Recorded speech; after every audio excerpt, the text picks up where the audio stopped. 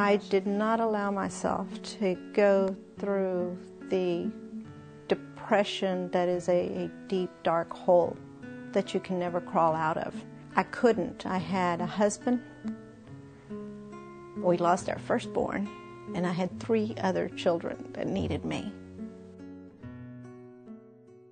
It's been 3.5 years. My son Joseph was 18, and he had this beautiful 71 Lincoln Mark III that he restored. He spent all his money restoring that car. The last thing he wanted was rims on that car.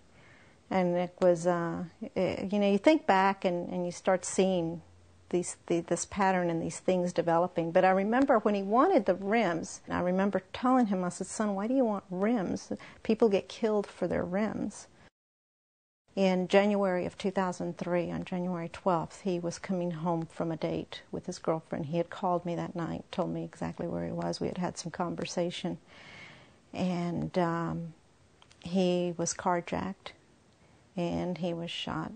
And they took his car. They found it a little bit later on up the street at a park. They had burned it, I guess, to eliminate all evidence. But the car still had the rims. They couldn't get them off.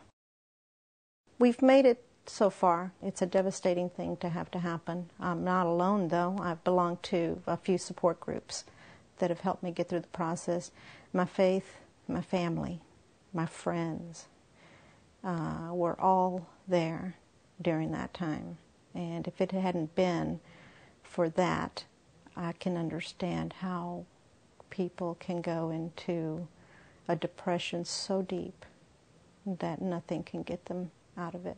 You want to wake up, it's a nightmare. I still sometimes think I'm in a nightmare. But I remember one morning I woke up and, you wake up crying. You just do.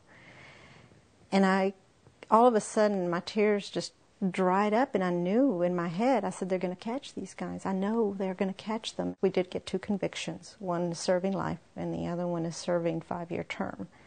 And there were 4 involved in the crime.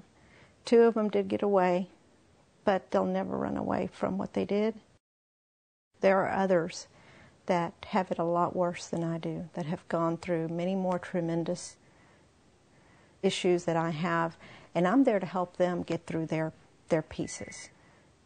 There are people who've lost more than one child. I can't even imagine losing another child. Yet there are people who have lost more than one child, to different tragedies. And they've survived. And if they can do it, I can do it.